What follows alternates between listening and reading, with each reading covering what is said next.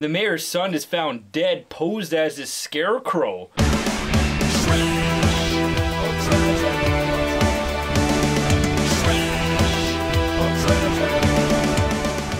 Hello and welcome to another edition of Frightfully Forgotten's Trash or Treasure, and today we have another Patreon request. Today we're tackling 1981's Dead Kids, aka Strange Behavior. But before we get started, what are we drinking? We're drinking Fire in the Sky Rye. Dead Kids or Strange Behavior was directed by Michael Laughlin. Laughlin. And he also did Strange Invaders, which was kind of a companion movie to this one. There's supposed to be a third one, but these ones just didn't do that well, so they canned the project. Louise Fletcher is in this, and she is famously in One Flew Over the Cuckoo's Nest as Nurse Ratched. Nurse Ratched! I want my cigarettes. She's also in our favorite Star Trek series, DS9. Fiona Lewis is in this. She's also in The Fury, which we covered. One of our first Trash or Treasure episodes. That's right. She's also in Inner Space. Dan Shore is in this. He's in Tron. Did anyone see the movie Tron? No. And the very acclaimed movie Ghoulies 3. Mark McClure is in this, and us 80s kids will always remember him as being Marty McFly's brother in Back to the Future. He was also Jimmy Olsen in the original Superman movies. So the movie starts off, these parents getting ready to go out for the night. As soon as they close the door, there's the kid in his room and he starts smoking right away. But he hears a noise in the basement and he goes downstairs to start checking things out. There's a shadow down there, there's somebody down there that just starts killing them, starts stabbing them all up in the back and in the head and everything, and you just hear him, and it goes on forever, too. I guess you would be if you were stabbed in the head, you'd all brain damage and everything. You wouldn't be making normal noises, that's for sure. We then get introduced to John and Pete, and they're a father-son duo. They're a little, how do you say it, a little dysfunctional, I guess. Pete just walks by his dad all naked, and like, he doesn't bat an eye. Yeah. The dad is all at breakfast cutting his nails, like at the table and everything, like toenails in the kitchen, like what the fuck? Do that somewhere else, for Christ's sake. There's people at my work that do that. Me too. Like, fuck, do that shit at home. I got a guy at work, he cuts his fingernails in the lunchroom and he cuts them into his lunch box. What? What the fuck is the matter? Like, use the garbage. Yeah. The dad gets called away about a missing kid.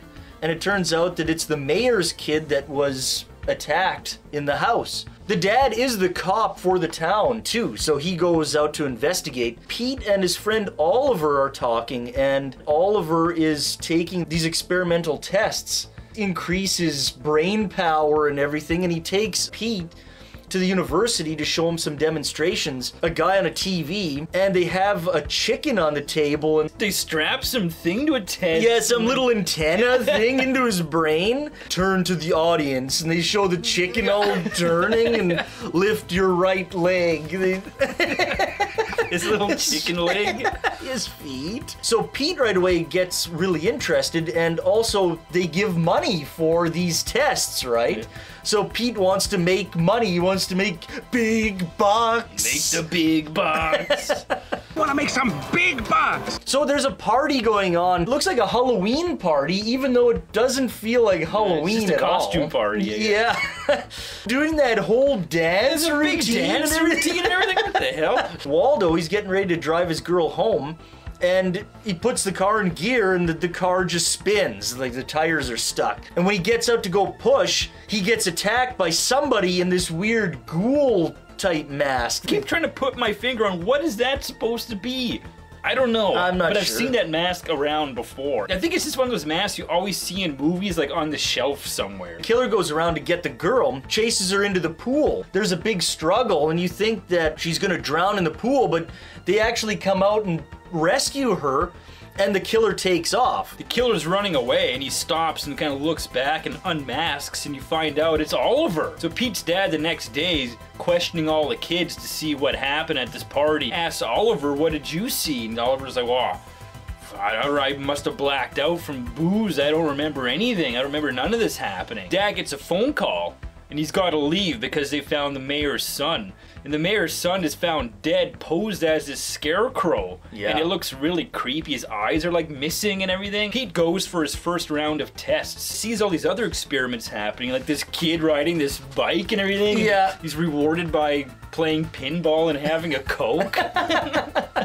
He's about to go in this one room and he gets stopped by this weird old guy. He's like, oh, even we're not allowed to go in there. So, you know, something's kind of funny happening behind the scenes. The head doctor of this experiment just simply gives him a pill, tells him to swallow it, and that's it. Yeah.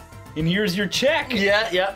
Easy peasy, right? Easy money. He goes out for a date with the receptionist that night, and suddenly he's all smart, he's speaking French. In the meantime, more of these murders start happening. Pete goes back for a second round of tests. And it's a little different this time. He goes to this strange soundproof room and there's this chair there and she straps him in all hard and pulls out this big fucking needle. About to put it like into his eye. Yeah, he's like, he's like, no, I didn't sign up for this. What are you doing? What are you doing? In the meantime, the dad's investigating these murders and he's kind of being led to the university in these weird experiments because something like this has actually happened before in the town. Yeah. And that's where we're going to end the plot. If you want to see how Dead Kids, aka Strange Behavior, ends, watch the movie. That'll bring us to the treasure of the movie. And one of the treasures is the story of the movie, actually. Is quite good. They take their time to really get you invested in what's happening in this town. And the way they play it out, too, it starts off, you just think it's going to be some slasher, killer kids movie. But then it ends up being like a lot more than that. There's way more below the surface on this movie than just dead kids.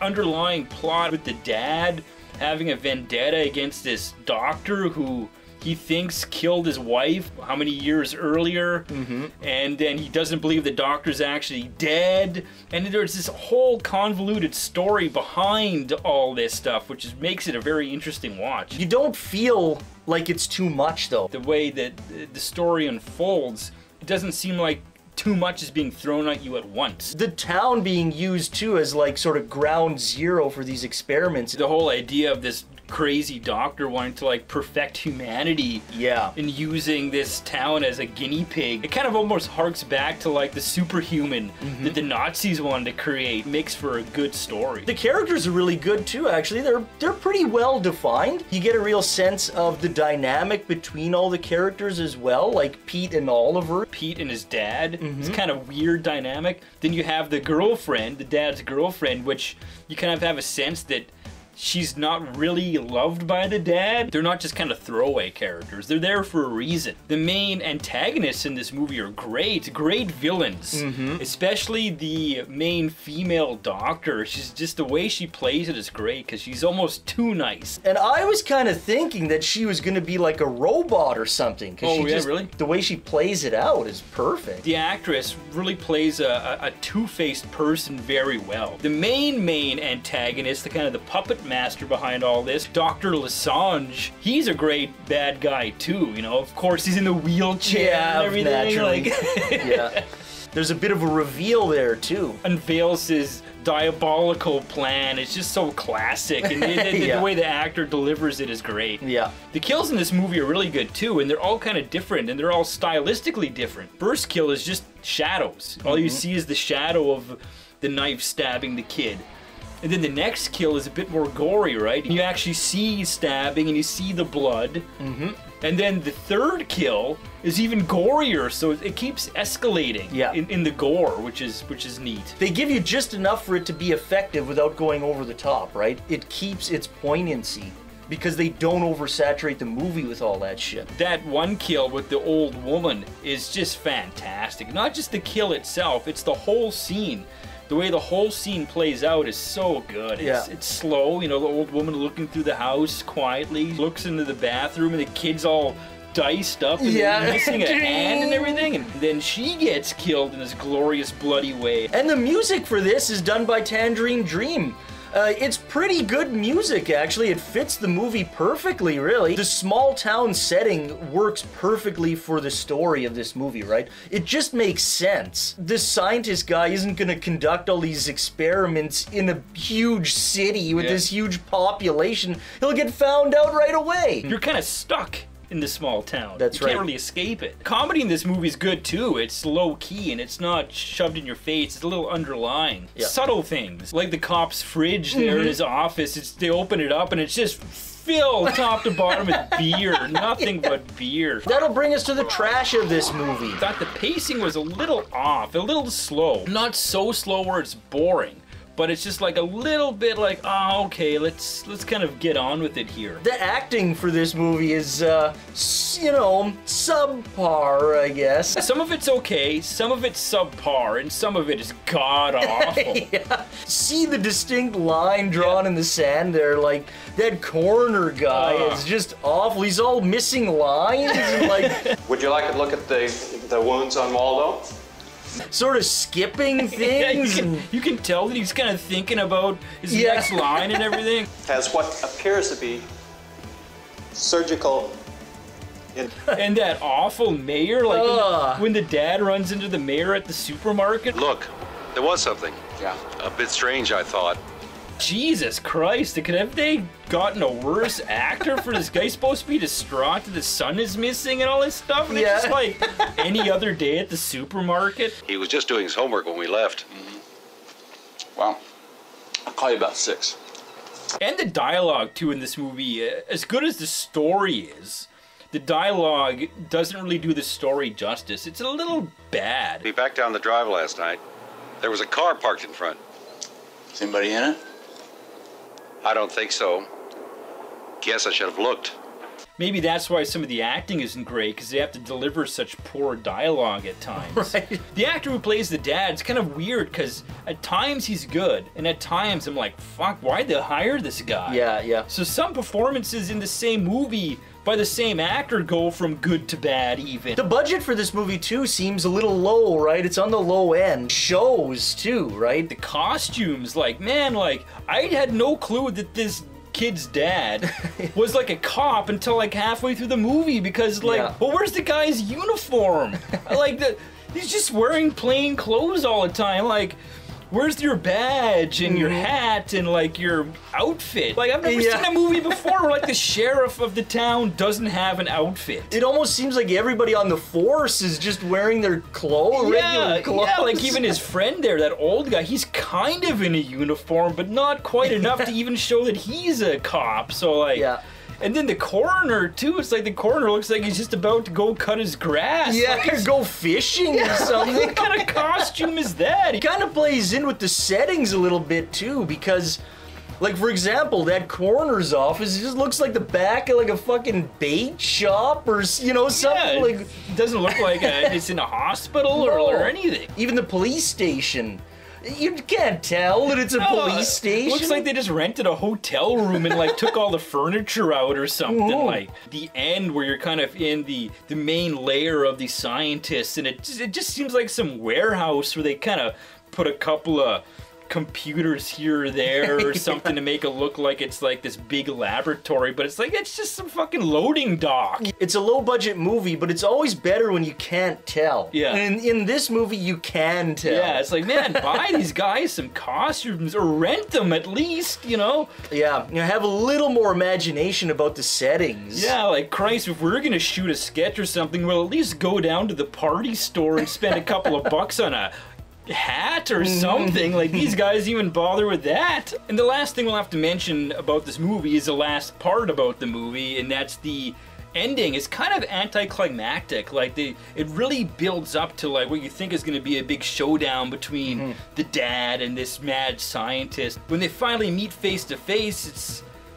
kind of a little, then suddenly it's just over. And like, well, where was the showdown? Where was the big, you know, the big epic fight? Yeah, or something, you know, but it just kind of ends, and then there's like a wedding, and then the movie's over. Like, what the fuck? Kind of a weird way to end this movie, you know? Yeah, it was disappointing. Yeah. You know, yeah, you don't get the payoff that the movie deserved. And it would have been nice if it was a bit of a cliffhanger, like even if it was like a happy ending, and then there's like that hint that, oh, there's still something going on in the kid's brain, or something is still there to be triggered later. So, Dead Kids, aka Strange Behavior, trash or treasure? It is a treasure. It's a definite treasure. I'll have to say treasure too, for sure. There are some things we picked on, but overall, it's a pretty unique, original movie. Yeah, and it's really not that bad. No. It is done really well. And it's a good horror movie. It's got great kills. And it really kind of leans kind of towards sci-fi too. It's like a sci-fi horror pseudo-slasher. It does make me want to watch its sister movie, Strange Invaders.